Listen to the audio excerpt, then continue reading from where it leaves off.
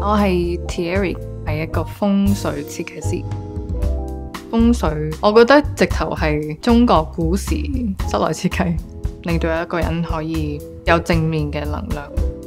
地方呢就位於呢個柴灣區，樓底呢4米，size 就係1600尺嘅。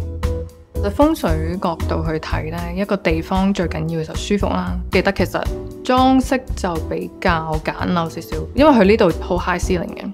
第一下已經決定我哋要好多自然光，冇加窗簾啦。我同我老公都好中意自然嘅陽光，個情緒上係會比較好啲嘅。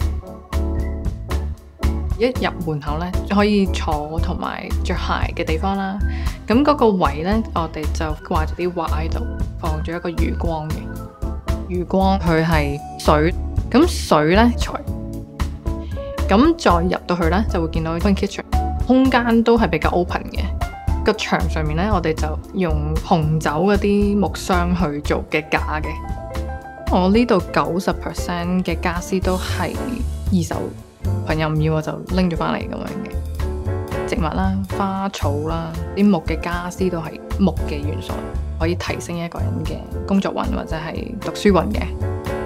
咁另外就係植物呢，係清潔空氣啊，提升一個人個精神啊，所以我屋企都好多植物。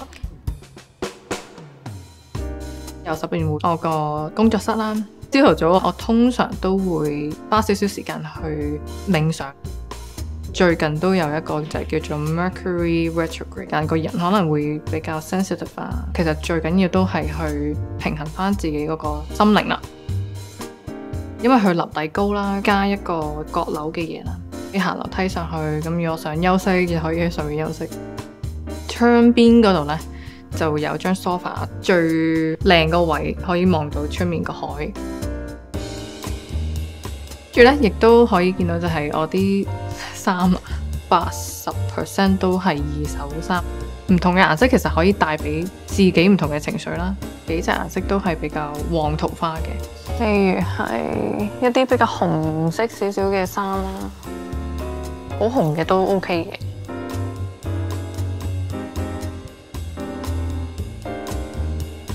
我會每個星期我都會安排起碼1至2日就真係乜都唔做，休息。自己有個安穩嘅開始先可以幫到人。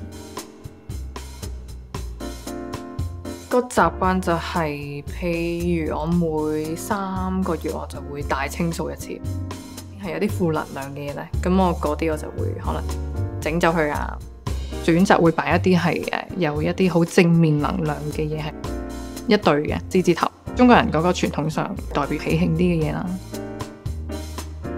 咁而即係有時可能會唔會話覺得突然間運氣差咗，咁會唔會都喺室內都會調動一啲嘢呢？有時室內係可以反映自己個習慣、自己個性格啦。咁所以呢樣嘢係可以喺室內裏面去調整翻。